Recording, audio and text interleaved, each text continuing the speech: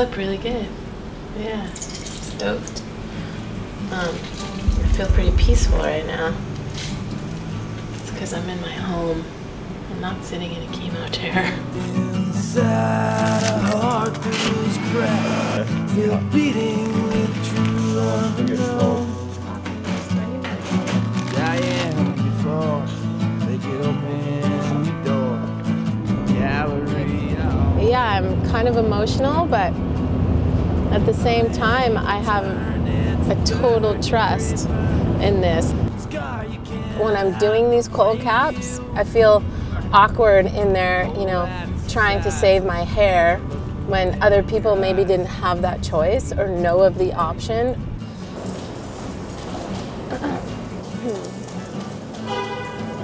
It's my first day of chemo and my first of 16 treatments that I have coming up. I'm super stoked because at the end of the day, that means I only have 15 more to do. So, yeah, here I go. Swinging into the wall. Your hunger pains grew, you fed your spirit instead. Your belly, it would have to wait. Didn't hold a brush till you're 30 years old. Some say it's never. David's under a lot of pressure. He'll pull it though. He's good under pressure. Well, we need to do one cap for 20 minutes, switch it for 20 minutes. Another cap. So that's the second cap. The third cap starts, and then 10 minutes after, that's when you will start the infusion. Ideally. So ideally. So if you tell me right now, like, okay, we're gonna approximately do it in about 45-50 minutes, then I'm gonna put her one right now, and then you can keep talking. You know. I would put it on right now. Okay. I mean, I have other patients today, so if I can maybe do it in like half an hour instead of 15 minutes, if I can start. I think you should do it now. I'll do it right now because it's really a timing thing.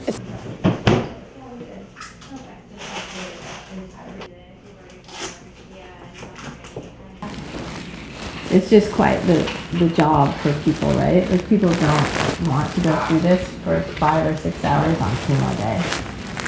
So you're going to start with 4 cycles of AC, and then you're going to move to paclitaxel.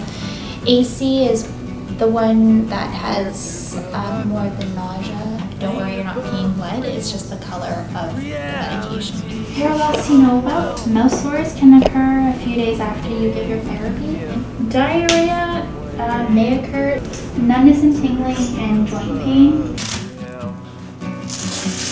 The southern sun broke you wide open.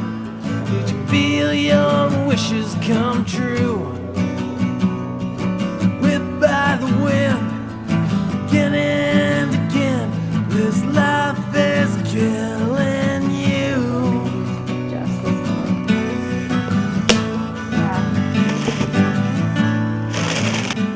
I hope the next 3 hours go really fucking fast. It's perfect. It's 30.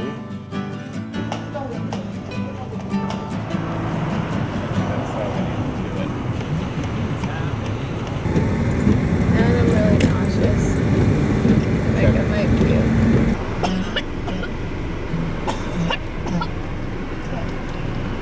That was gnarly. So sorry. Bean burrito through my nose. So sorry. Hopefully this next treatment, the hyperthermia, Warmed you up? is warm. That's what I'm excited for. How do you get it with? Right? Oh gosh, that feels good. Okay.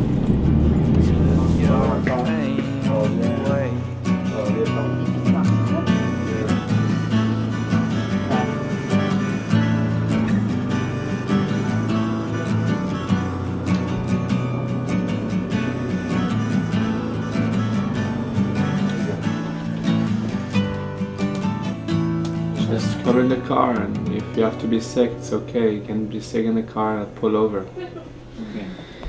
Okay. I got this. I got this. Let's do this.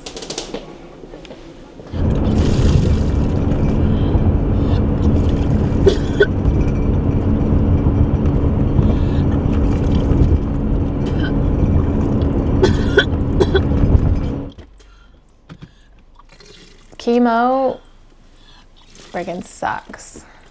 But I knew it was gonna suck. I heard it was gonna suck, but I think I really tried to go in there with this frame of mind, like, I don't know what my story is, but the story is I was puking my brains out in less than 2 hours after they injected me with the first injection.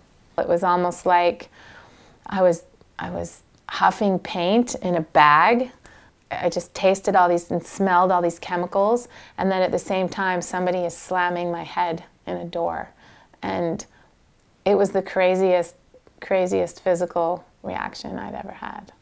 A friend had told me, you know, you're just gonna have to let go at some point. You're gonna have to quit being so strong, and with chemo, you just let your body do what it needs to do. And I was just like, the heck with that. I'm just gonna be so strong. I'm gonna be a soldier through this. And then that first chemo, I got it. It was so shitty. I was knocked down, definitely, right off that little pedestal I'd put myself up on.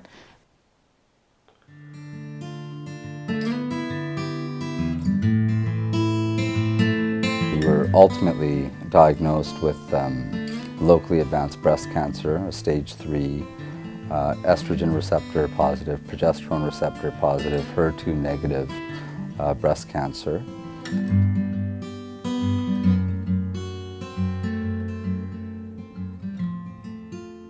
Chemo drugs going into my body.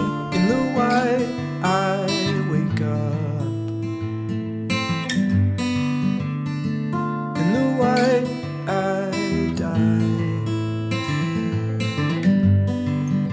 And somewhere in the red, I see your eyes.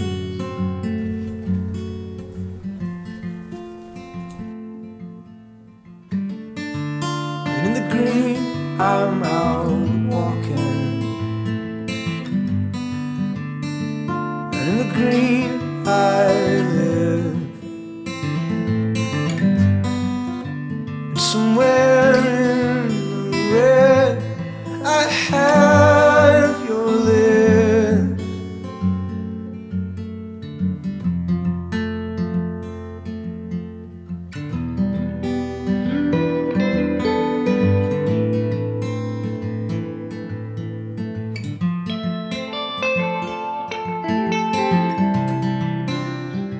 I'm so grateful. Thank you, babes.